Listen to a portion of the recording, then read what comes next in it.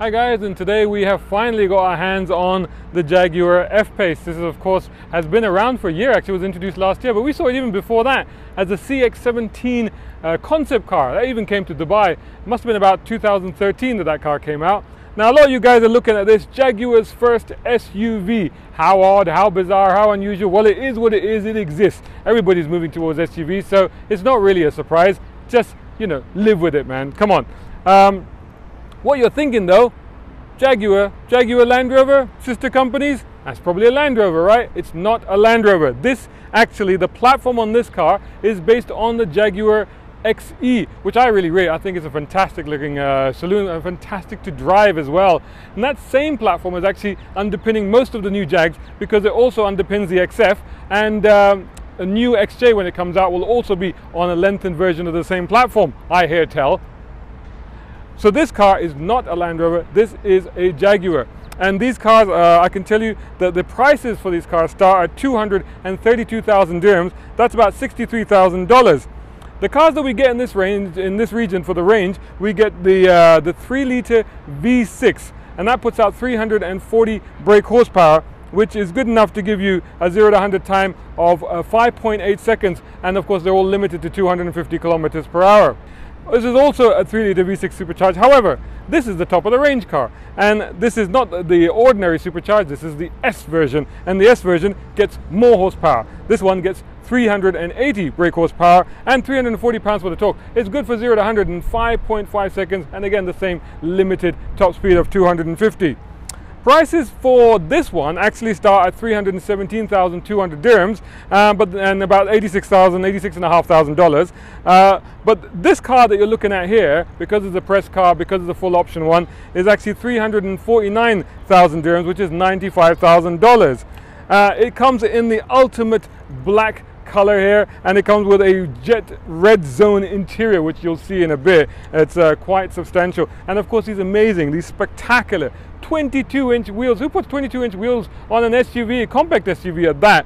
Is it a compact SUV? It actually sits between the Porsche Macan and the Porsche Cayenne. It's sort of midway between those.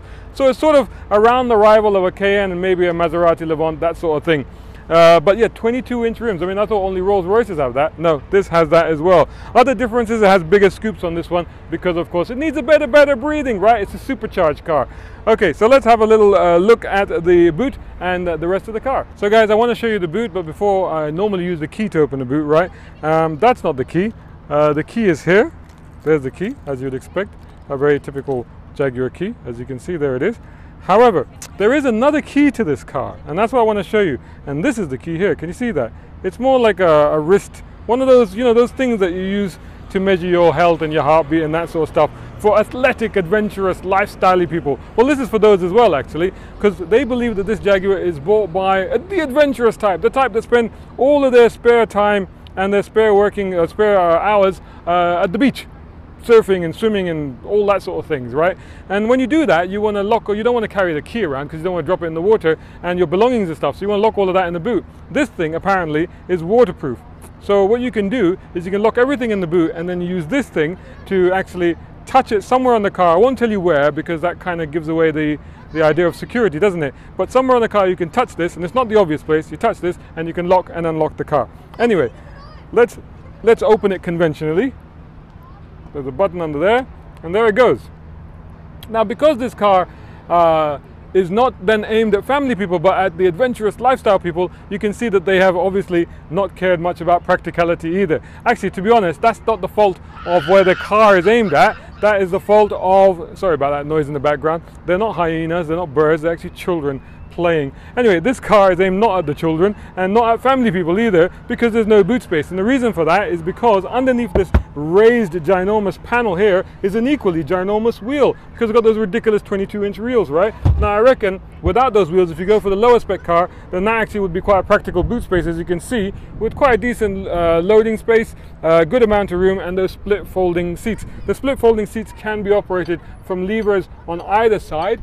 There's also hooks on either side, if you can see there and there. It's a first aid kit. There's another hook over there, there is a light over there, and a 12-volt power supply. So quite practical. It would have been if it hadn't been for this raised floor. I wonder if the practicality has been compromised in the rear passenger compartment. Let's have a look.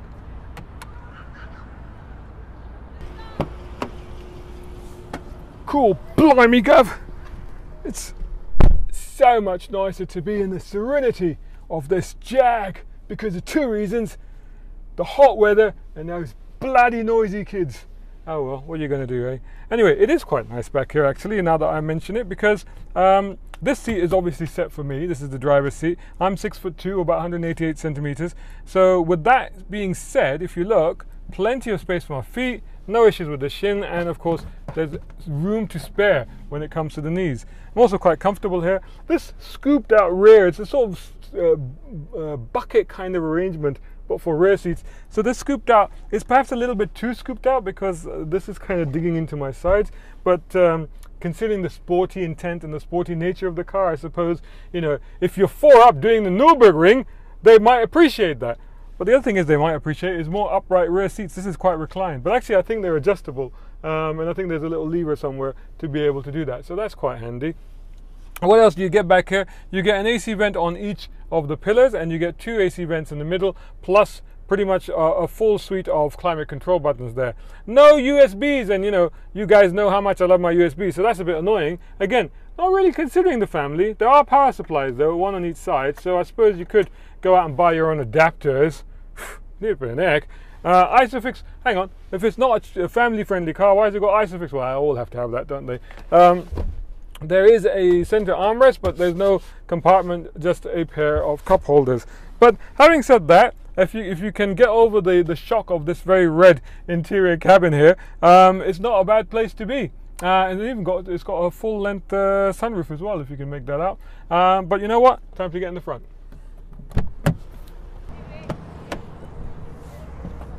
Here we go. Now, I turned it off, I could turn it back on again because I wanted to show you, because it obviously has the signature rising knob. There you go.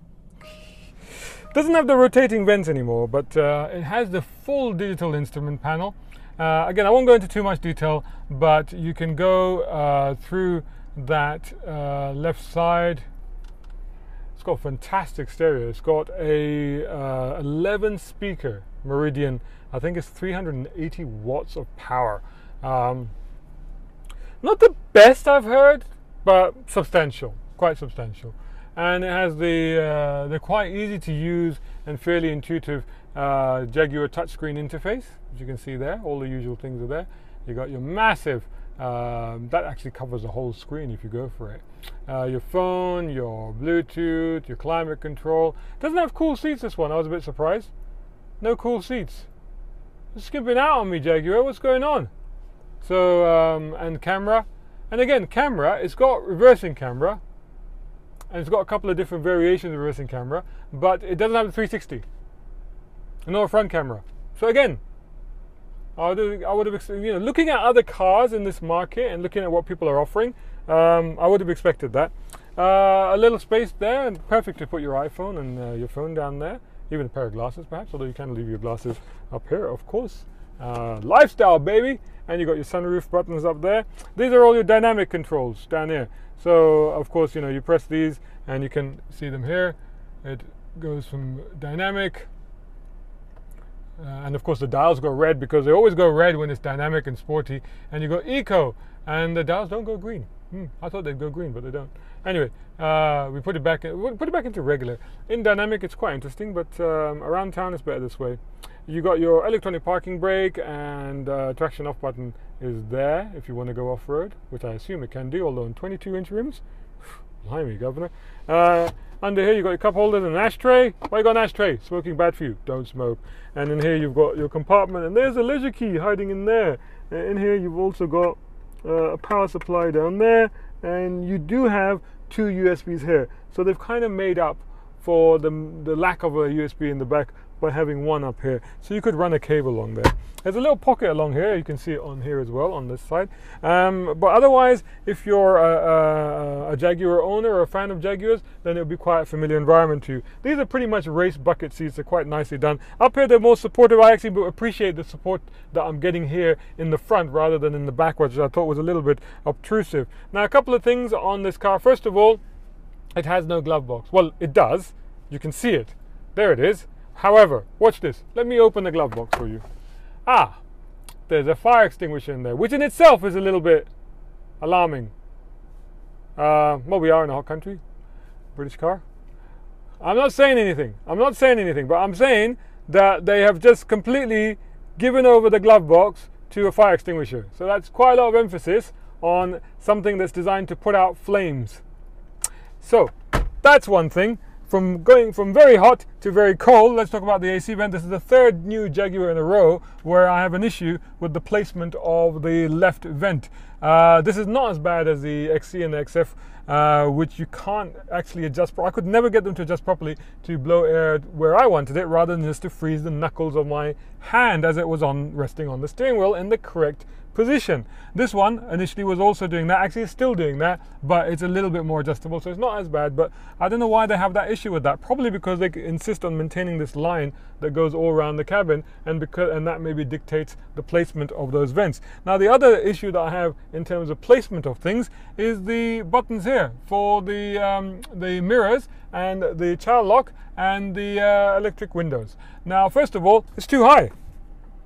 You expect them to be down here. Instead, down here you've got the memory buttons. So you expect them to be down here. They're not. They're up here. So that's one thing, is that it's too high. And also, this is not actually designed for you know, your elbow. It's a bit too high. And also the angle's a bit odd. See, it's all sort of slanted downwards. And the other thing I have an issue with, or concern with, I should say, is the fact that those buttons there are sitting potentially most of the day in direct sunlight. That's plastic buttons with electronic stuff underneath, and this is a British car. Yeah, I'm not confident about that, so I'm not sure about the placement of that.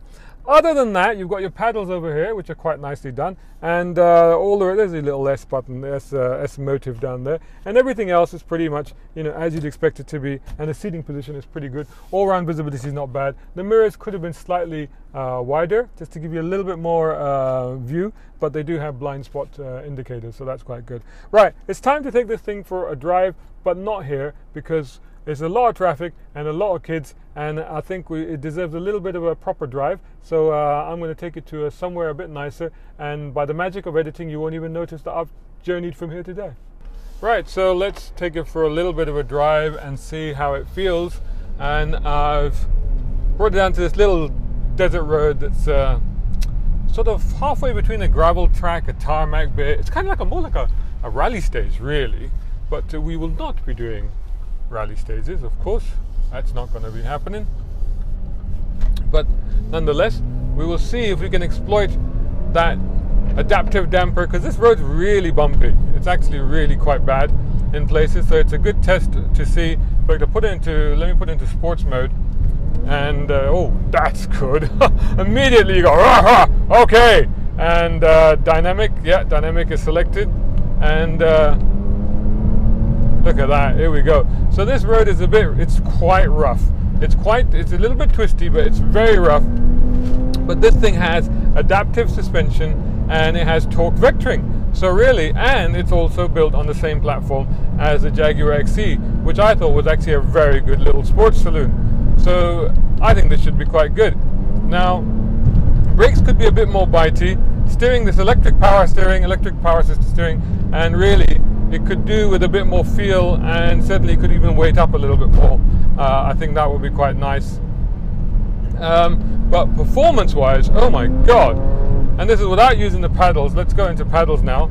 So third gear is a big dial right in the middle, so that helps you. It's nice when the number's right there in the middle and it tells you what gear you're in. But yeah, banging it down through the changes. Very good response on the ZF 8-speed transmission. Oh, good road holding there, good grip. A little bit of body lean, and the ride is quite good though. The ride is holding on very, very well indeed. But there is a little bit of a body, so I mean, you know, you can tell it's a tall vehicle, so obviously that's to be expected. But body control so far is pretty good. Feels pretty tight. Just keeping it in third gear pretty much on this.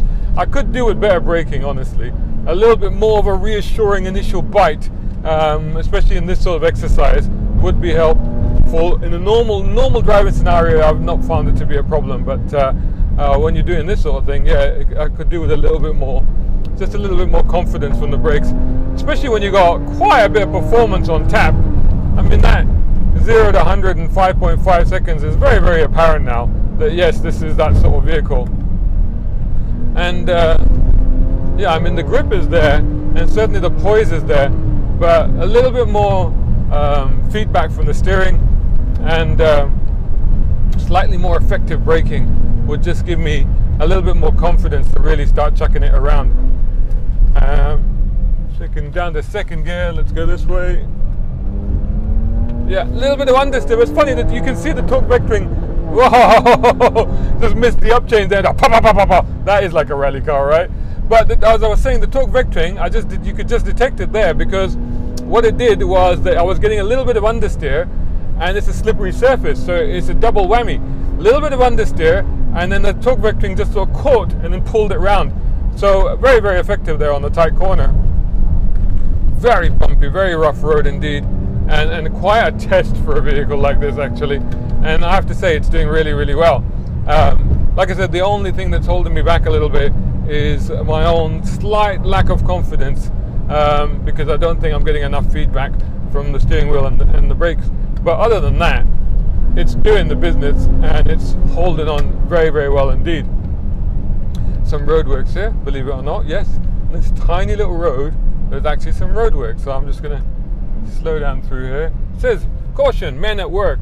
I don't see any men, but to be fair, it is the middle of the day and it's about 43 degrees outside. So only mad dogs and Englishmen, as they say. And believe it or not, you have the latter right here in an English car. So it's quite appropriate that we're barreling along through the desert for no apparent reason whatsoever under these ridiculous climatic conditions. But there you go. We're just proving a point, really. And the point is that actually it's quite a fun car. So let's just take it easy for a minute, because enough of that.